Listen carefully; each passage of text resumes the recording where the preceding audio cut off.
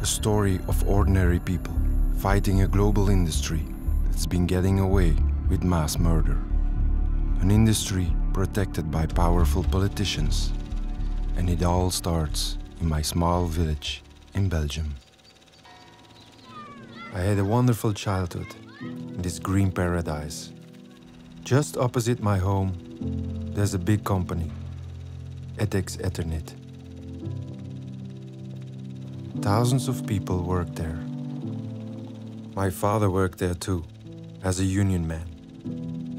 I worked in the factory during the holidays, so I could buy my first camera.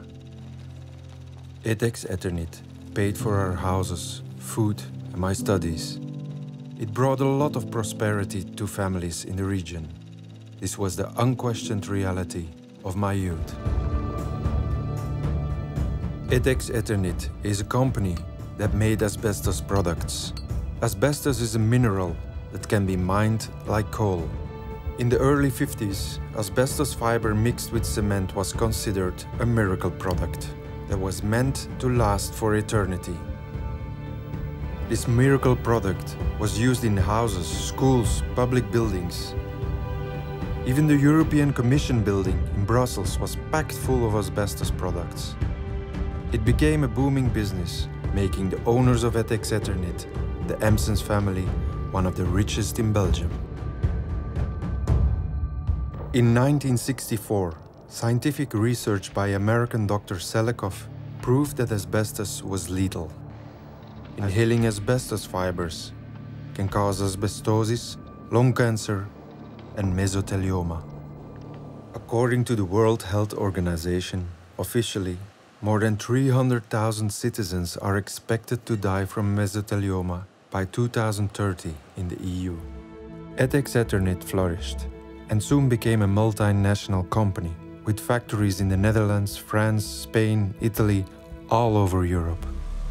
Etex Eternit soon acquired asbestos factories in developing countries in Africa, South America, and Asia. In India, Etex Eternit had 5 factories. That factories have been opened up in India to take advantage of lax laws. So why are you here? So we're trying to bring a case here in Belgium. We've been trying to see the options, but you know, Court case. A court here case in Belgium against Eternit. For the a court case against Etex, the parent company, saying that you knew very well when you were operating these factories that asbestos was a carcinogen, and yet you operated these factories negligent. What's happened is nothing less than corporate homicide. If you made a decision that has cost the lives of people, then you should be held accountable for it in a criminal court. Since 1997, when companies closed in the West, the consumption of asbestos products quadrupled in India. When Eternit bought the subsidiary, they had the factory in Mulund, in Kaimur, in Calcutta, and in Coimbatore. And the factory in Mulund shut down, and they opened another one in Nasik in '95. My colleagues, friends, they are all expired. I'm serving since 37. Why fiber has not attacked me?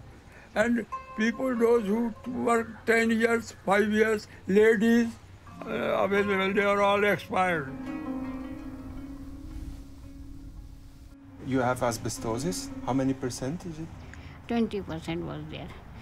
I know I am suffering more, but it is all right. In X-ray it is 20% because I can't breathe properly. When I walk, I go from here to up to the temple.